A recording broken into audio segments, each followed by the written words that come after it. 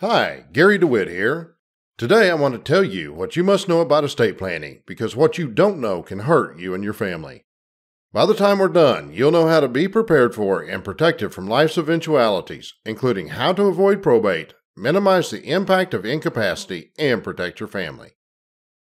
If you have questions or want to talk, go to planwithgary.com. You're in the right place if there's something or someone you care about and want to protect. Want to make sure children are taken care of. Want to leave your assets the way you want them left. Not sure an online document's a good place or good enough. And you're not sure how to get started. Before we get started, I want to ask you this. What's the worst that can happen if you don't have an estate plan? What's the worst case scenario? Today, I'm going to show you what you need to know about estate planning.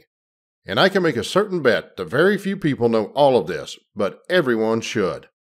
I'm going to show you what can happen if you don't plan and what's in a successful plan.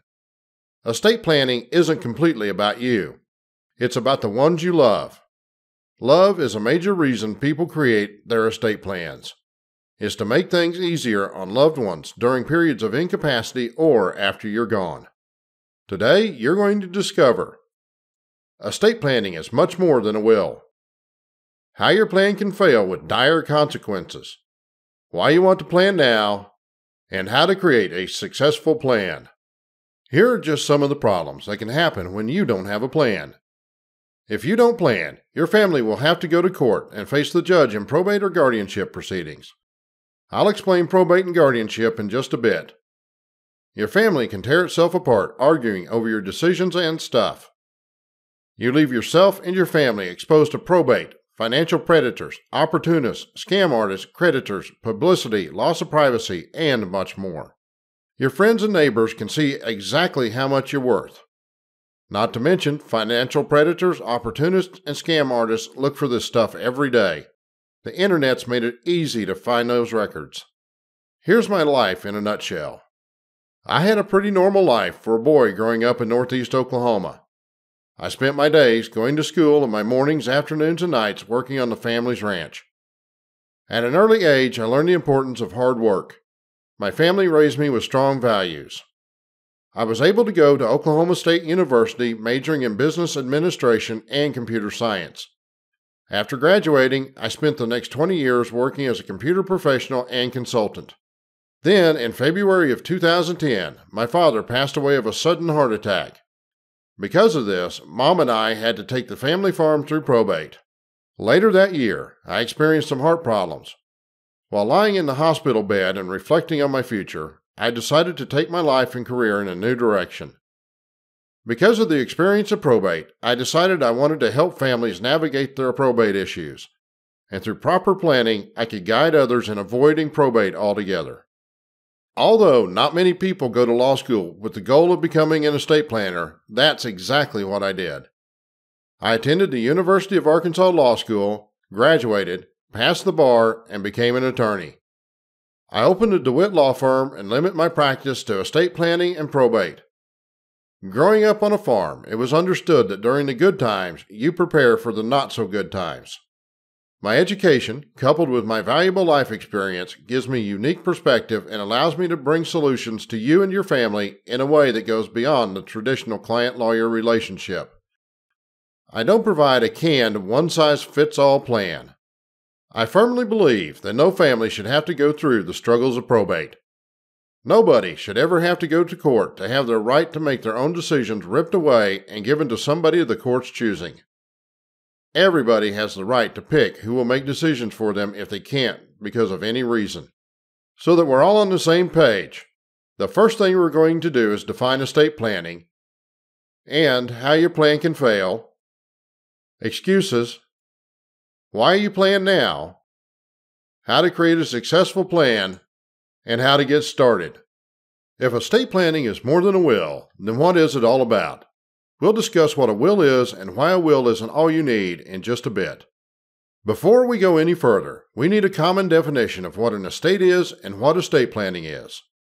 Simply put, your estate is everything you own.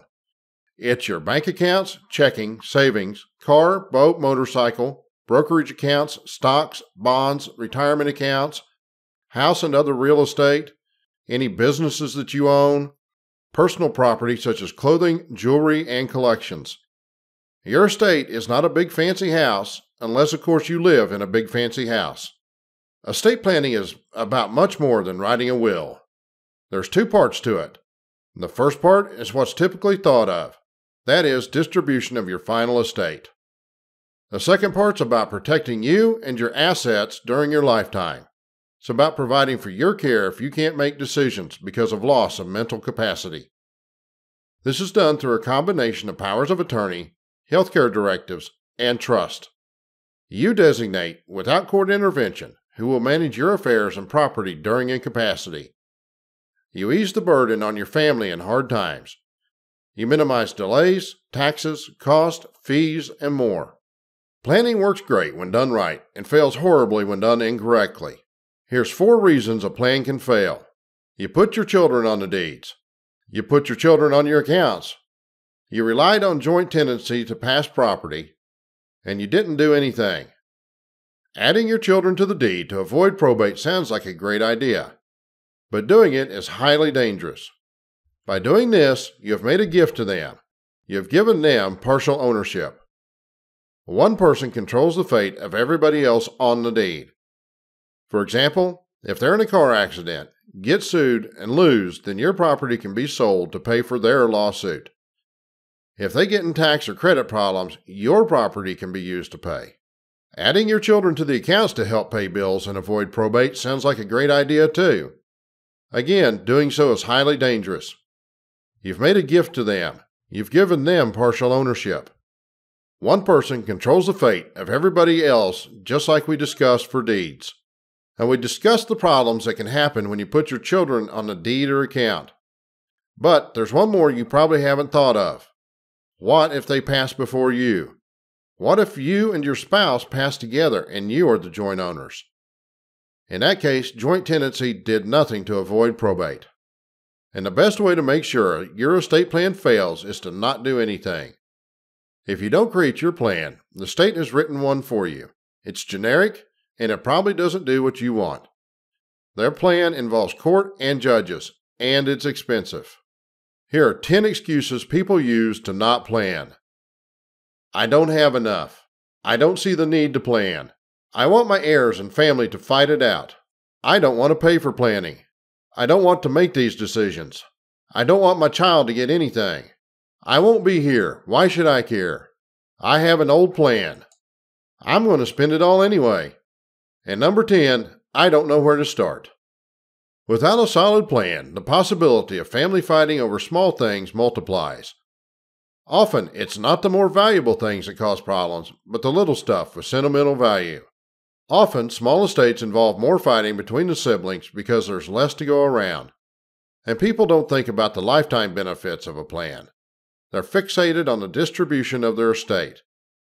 Planning is about protecting you too and shielding your family from making difficult decisions during difficult times. If you don't see the need, stick around and I'll explain why you need a plan. Even if you don't have much property, you need to protect yourself. Without a plan, the courts get to decide who will take care of you and your affairs if you aren't able to. If you want to see your heirs and family fight, then don't write a plan. The fights can be large and expensive, not to mention they tear families apart. Think of a plan as an investment, not a cost. Planning now is cheaper than reacting later. If you have a $100,000 estate, the cost of probate will be around $6,460, and that price doubles every time the value of the estate doubles. A guardianship to manage your lifetime affairs will be around $2,500. That comes to a total of $8,960 spent out of pocket. And that doesn't include the cost of losing your and your family's privacy. Planning now costs much less than $8,960 for an estate of that size. People delay making decisions because they don't want a child mad because they didn't pick them. People delay decisions because they are unsure who to pick. That's where your estate planning professional comes in. They can help you make these decisions. You need to make the best decisions you can now, and if you need to change them later, then change them later. Life changes and you need to adapt. If you want to leave a child out, you must write your own plan. The default plan from the state splits things evenly between all your biological and adopted children. Stepchildren are excluded automatically under the state's plan. If you want your family to have the extra expense and hassle of probate, then don't write a plan. If you want them to struggle through, then don't write a plan. If you want your family to avoid probate, save money, and prevent hassles, then you need to write a plan. Spending it all is a great plan, except for the fact that accidents and major medical incidents strike without warning. If you got hit by a bus tomorrow, you've left an estate that will need to be handled. And since you didn't plan, you didn't get a say. And since you didn't write a plan, the state decides how your estate is handled. And by watching this, you have gotten started. The best next step will be to come in for a conversation, and I'll share with you how to do that in a few minutes. Sonny Bono, the singer, songwriter, restaurateur, and former congressman, died in a tragic ski accident in 1998 at the age of 62. His net worth was just under $2 million at the time of his death, yet Bono did not have a will. Apparently he meant to have one drawn up, but never got around to it. Bono's fourth wife and surviving spouse, former Representative Mary Bono, spent years battling to be the executor of his estate. She also faced lawsuits filed by anyone and everyone who wanted a piece of the pie. A secret love child made his own claim on Sonny's estate. The then 35-year-old Sean came forward claiming to be Bono's illegitimate son. Later DNA testing showed he wasn't. Cher, Sonny's second wife, sued for a share of his estate, seeking $1.6 million in unpaid alimony. When the couple divorced in '74, Sonny was allegedly ordered to pay Cher $25,000 a month for 6 months. After years of fighting, Bono's estate was eventually divided between his surviving spouse and his 2 children. Let's look at the reasons you shouldn't delay planning. You've got the state's default plans of probate and guardianship, incapacity, loss of control, loss of privacy, worry, and financial predators. You protect your children and spouse by planning. You shield them from publicity and the hassles of court. It doesn't matter how much or how little you have, the purpose of planning is to protect your family and you. If something were to happen to you, your spouse and children may be facing long court proceedings to take care of you in guardianship or settle your estate in probate. With a plan in place, they can avoid court altogether and take care of you and each other. I could spend hours, if not days, talking about probate. Probate is the court-supervised process, controlled by state law, that distributes your final estate to your heirs and beneficiaries after you're gone. Unlike what many people think, if you have just a will, probate is required. Fortunately, if you have a plan, you get to say who gets what and how much. Court supervision can be minimized by leaving a detailed will. An improperly written will can leave property out, and that property will be fully subject to the state's plan for probate. If you don't have a will or trust, state law completely controls the process and who gets what and how much, not you. State law requires that your estate be managed by the court until settled. Here's an overview of probate. Lawyers will be involved, and they charge a lot of money. Probate is public. Do you want your affairs in the public eye? Do you want the public to know what you have and who gets how much? It creates hassles for those you leave behind. Takes 8 months or longer. Often, assets are frozen until the end. Without a will, the state is in complete control and decides who gets what and how much. And probate involves a lot of paperwork that must be signed by a judge. If you become incapable of managing your own affairs, nobody else has the authority to manage them for you without the intervention of the courts. If you become incapable of resisting outside influence, nobody has the authority to make you stop without the intervention of the courts. Hopefully, somebody steps up, goes to court, and gets a guardianship, then takes over managing your affairs. And you better hope it was somebody you wanted, not your child that's just after your money.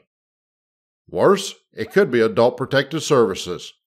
They can swoop in, put you in their custody, seize your assets, and control your life.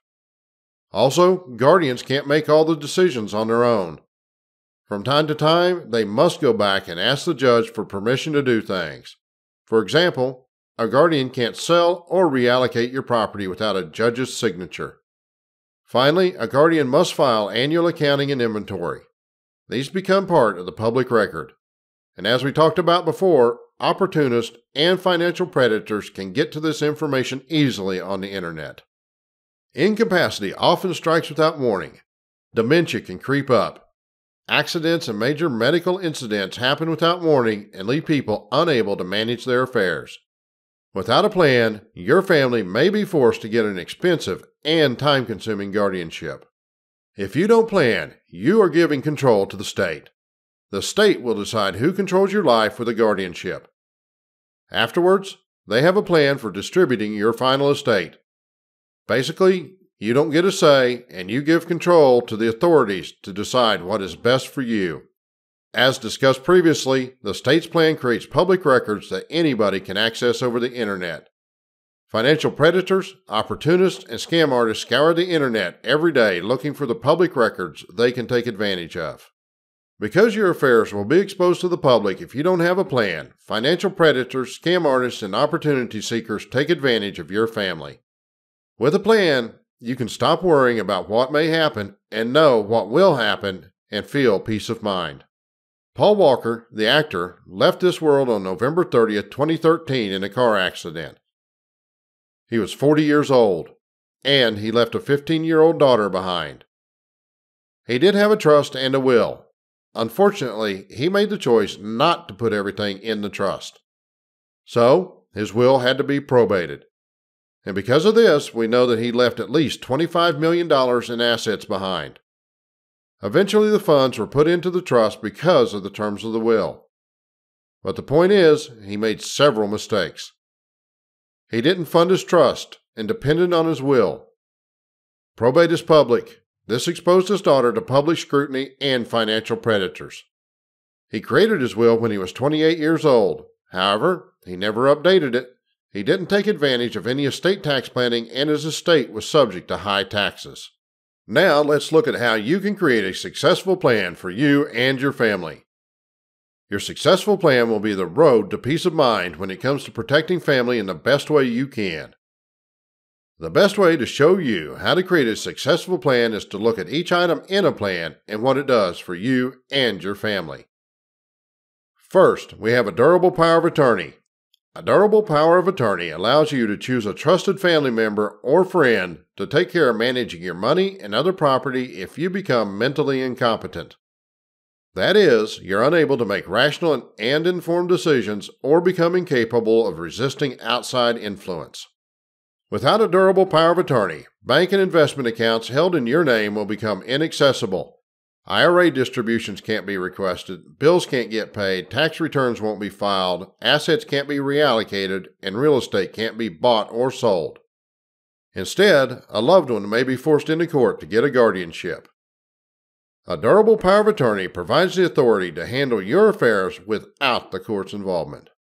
A healthcare power of attorney is the equivalent of a durable power of attorney only for your healthcare. You pick people you know, love, and trust to help you make healthcare decisions for you. You defend your right to manage your medical affairs by writing down your choices now. You decide now what you want and don't want. HIPAA is a federal law that limits access to your healthcare information. It limits who can request your medical records, talk to doctors, nurses, and even see if you're a patient in the hospital. It defines your medical information as protected healthcare information. This information can't be shared except with your permission and under narrowly defined circumstances. In order to let your family, even your spouse, talk to the doctor, see your medical records, and more, you need to give them permission. A living will is a healthcare document for use in your last moments if there's no chance and you can't communicate your wishes. A living will is different from a last will and testament. A last will and testament is how you want your property distributed after you are gone. An advanced healthcare directive, also known as a living will, personal directive, medical directive, or advanced decision, is a legal document in which a person specifies what actions should be taken for their health if they are no longer able to make the decisions. This document supplements your healthcare power of attorney and is mainly used if you're expected to pass in hours or in a permanent vegetative state. You choose which document takes precedence. Your will is like a letter to the court telling the court how you want your property distributed and who you want in charge. Somebody must make sure the will is proved to the court, that all your property is collected and appraised, all your bills and taxes are paid, before your property can be distributed to your heirs and beneficiaries. That's about all a will does. A judge must validate the will and appoint the person in charge. Only then is the will valid and in effect. Until then, it's just a piece of paper with no legal power. Remember, wills require probate. Probate is public. Your will becomes part of the public record. Your assets and net worth become part of that public record too. Predators and creditors like to scour the internet looking for that public information. With a will, your kids will get their inheritance at 18. That's the legal age they become an adult. Do you want your children to inherit at 18? If all you have is a will, your children get their inheritance outright. They'll get a big check and can lose it in divorce or credit problems. You can protect your children's inheritance with a trust. A will only takes effect after you're gone, not during your life. A will doesn't give any instructions as to how your health care and assets are managed if you become incapacitated. If you want to do any tax planning, you need a trust. If you are a parent of a child with special needs, then you don't want to leave their inheritance outright. That might disqualify them from getting any government benefits. You want to set up a special needs trust instead. A will isn't a very robust document. It's really not good for second marriages, children from prior marriages, or future marriages. A will doesn't cover many things you may care about. A will has to go through probate court before anything can be distributed. Many people think having a will avoids probate.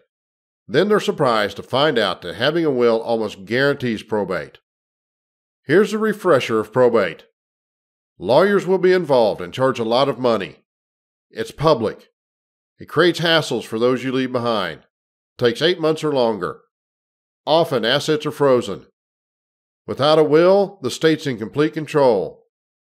And probate involves a lot of paperwork that must be signed by the judge. A will won't avoid probate, won't avoid publicity, won't protect special needs children, won't shield children from creditors and financial predators, won't protect children from losing it all in a divorce, won't protect children with addictions to alcohol, drugs, gambling, and more.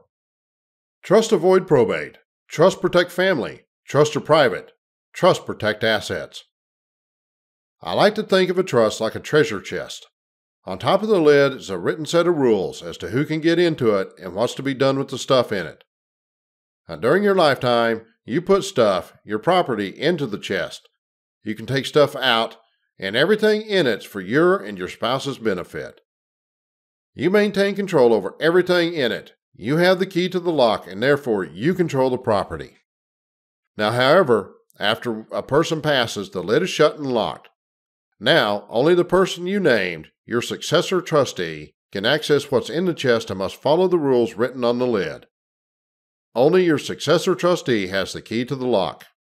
If it sounds scary to transfer your property to somebody else, remember, in most cases a trust is set up to avoid probate and manage property.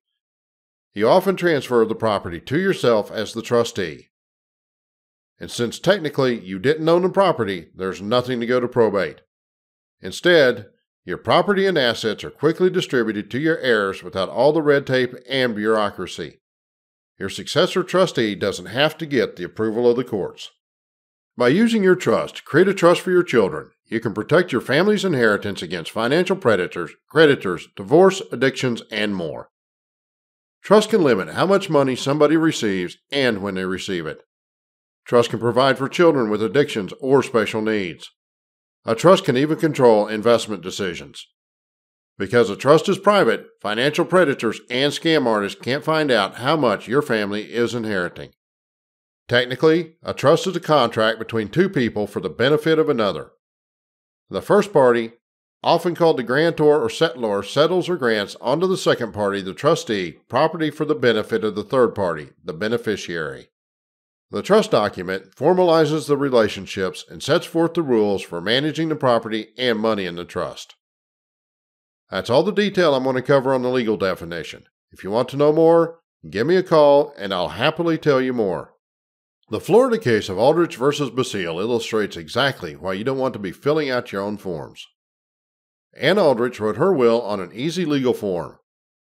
On that form, she left a list of property to go to her sister. She also wrote, "If my sister dies before I do, I leave all to my brother." Containing no other provisions, the will was duly signed and witnessed. The will did not contain a clause to take care of anything else. It made specific gifts of specific property only. And this is a mistake that's easy to make. 3 years later, Miss Eaton died before her sister, becoming her benefactor instead of beneficiary. Her sister left cash and land. Miss Aldrich deposited the cash she inherited from her sister in an account she opened just for the purpose. Now, Ann Aldrich passed on October 9, 2009. She never revised her will to dispose of the inheritance she received from her sister. After inheriting from her sister, she did leave a handwritten note, possibly an attempt at a codicil. However, this note was declared invalid due to improper signatures and witnesses.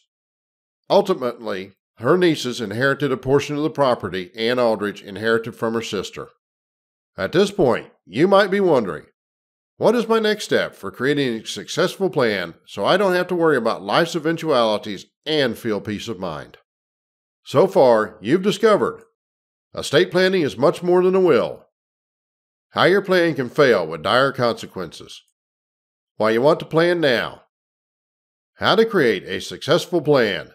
You create a successful estate plan to avoid probate, protect your children, protect your spouse, protect yourself, stop family fighting, and feel the peace of mind that comes from being prepared for life's eventualities. You create an estate plan to avoid the bad outcomes and make it as easy on your family as possible in difficult times. How do I get started? You have two choices. The first is trial and error. The second is to use a proven planning system. Introducing the planning system. This system considers everything you need to know and do to create a successful estate plan. When we're done, you'll know what you need to do to feel the peace of mind you've been seeking, avoid probate, and protect loved ones. You'll avoid the worst-case scenarios. When you use this system, you'll know what you need to feel peace of mind you've been seeking, avoid probate, and protect loved ones. You don't have to figure out everything. We'll help you with that. You don't need all the answers. We'll help you with that. You don't have everything organized. We'll help you with that. When you're done, you'll have your estate organized on paper, have all those decisions made, and have a plan that avoids probate, protects family, stops family fights, and lets you feel the peace of mind that only comes from having a plan. Your first step is to come in for a conversation. We'll discuss your goals and desires for all aspects of estate planning, not just a will or a trust. We promise, when you're done with this conversation, you'll know how to be prepared for and protected from life's eventualities, including avoiding probate and protecting family. We aren't going to try to pressure you into buying something you don't need. If you decide after discussing your situation and hearing my recommendations not to go forward, we aren't going to apply any high-pressure sales techniques. If you do decide to go forward, I'll put together a plan to meet your needs and goals. When you come in for your conversation, you'll get 60 full minutes of my time to talk about your unique family, finances, and goals. You'll get to tap my professional expertise and 50 years of life experience so you know you're doing the best thing for you and your family. Of course, you may be wondering, how much does Gary charge for this initial conversation? An hour of my time is worth $250, and my expertise is worth at least $500. However, I don't charge for the initial conversation because I believe that you should have a chance to meet me and decide you're comfortable with me before we move forward. But you'll get $750 or more in value just for coming in. And when you leave the meeting, you'll leave with an advanced medical directive, also known as a living will. We want to make sure that if anything happens, you get a voice in your treatment. And if you don't already have a copy of the book, 10 Top Secrets of Successful Estate Planning, you'll go home with a printed copy. This book expands on all the topics we've covered here and more. You don't often hear an attorney guarantee anything, but we do. If you don't do something now, you're going to get the same results and continue to worry. We will do the absolute best job we can. You will get our 100% best effort. We feel you won't get better estate planning service anywhere. We'll be on time. Your time's valuable. If we're more than 15 minutes late for your appointment, we'll give you $50. For estate planning work, flat fees are quoted up front. You'll know ahead of time exactly how much your plan will cost. No matter how much time we put into creating your plan, the price will remain the same. And no high-pressure sales. We don't believe in trying to pressure you into buying. We'll lay out the facts and let you decide. We can talk over the phone or in person. If you're technologically savvy, we can even have a video chat. These conversations are necessarily limited by time. We schedule them on a first-come, first-served basis. To claim your time, call 479-717-6300 or go to planwithgary.com. When you go to planwithgary.com, you'll be presented with the opportunity to get an in-person meeting or a phone meeting. It's very simple to schedule your time. Pick what kind of meeting you want. Pick a day. Choose the time from the list. Click Continue. Enter your first name. Type your last name. Type in your phone number. Type in your email.